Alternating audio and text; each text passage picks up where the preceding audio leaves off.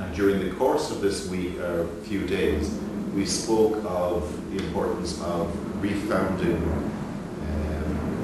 our province in Ireland and England. Durante questi giorni, durante questo incontro, abbiamo discusso su quale modo possiamo rifondare la nostra provincia.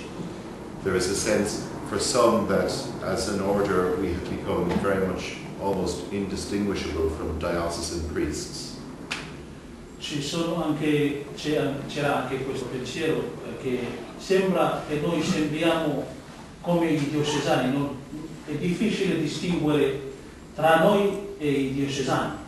But we have this year has been a whole year of looking at our order and kind of trying to discern our way forward, and this will come to a head in a large meeting we have in 2 weeks' time.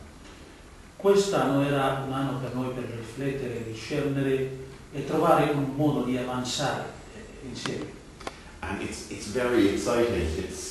It's not just about kind of disengagement and letting go. It's about planning for the future, and if we are letting go of one thing, it is so we can move in a new direction. Questo è molto importante anche perché questo non vuol dire che si deve lasciare tutto, ma lasciare alcune altre cose per prendere una nuova direzione.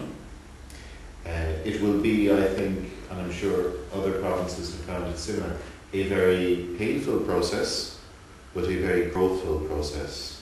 È anche un processo molto doloroso. Because if it is like we spoke of it being kind of paschal. In order for there to be resurrection, you must first have that passion, that, you know, not passion as in passion, but, you know, the passion of our Lord. We could not have the resurrection without the crucifixion. Questo processo è un po' come il mistero pasquale. Per avere questa risurrezione si deve anche passare attraverso la croce.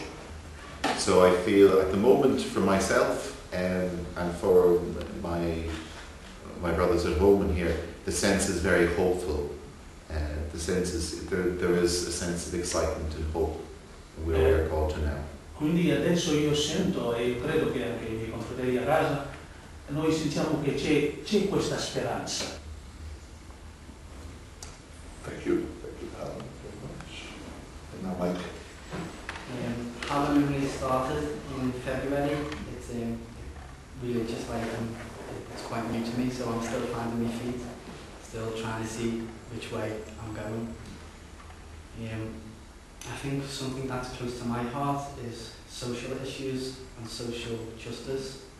And like Alan was saying, the MSCs in England is very much focused on parishes and parish work, like diocesan.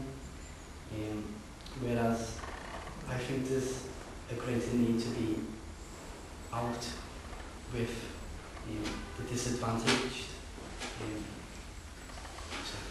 Il fatto che ho appena cominciato la mia formazione della vita religiosa e quindi adesso in questo momento sto ancora cercando quale direzione prendere, ma una cosa che è molto cara, molto importante per me, nel mio cuore, sono i problemi sociali. E il fatto che gli MSC in Inghilterra lavorano piuttosto nelle parrocchie, quindi io sto vedendo ancora adesso.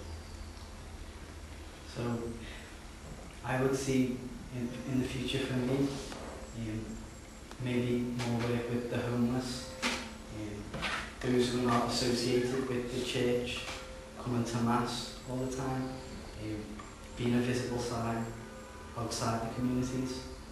Quindi adesso io sto vedendo il mistero per me, quelli che sono senza tetto, forse quelli che sono lontani dalla Chiesa, e essere una presenza a queste persone. And I think like the work that Mark is doing is really important, especially in the UK with different culture communities. Come il lavoro che il padre Max sta facendo, questo è molto importante, soprattutto in Inghilterra, essere una presenza nella comunità. So I think I see it as a sign a lot of hope, a lot of different ministries for the future. Io vedo questo come un segno di speranza per il futuro. Thank you.